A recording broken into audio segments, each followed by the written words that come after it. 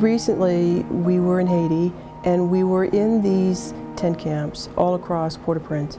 And we came across babies and infants and toddlers.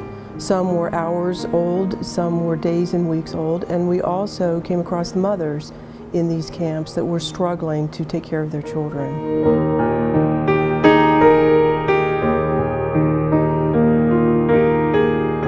It was very apparent that basic necessities for these babies were missing and that mothers were asking for help to take care of their children. Basic supplies such as sippy cups, baby bottles, diapers, formula, all kinds of supplies that it takes to raise a healthy baby.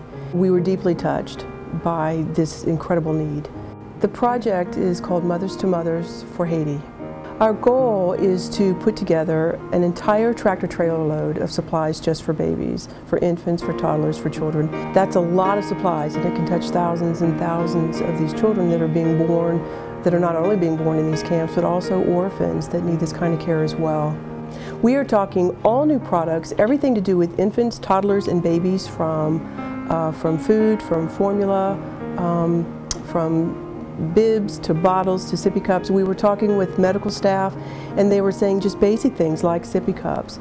All kinds of things are needed there, desperately needed there, to help them be able to care for these mothers and infants in these camps and on the streets as well.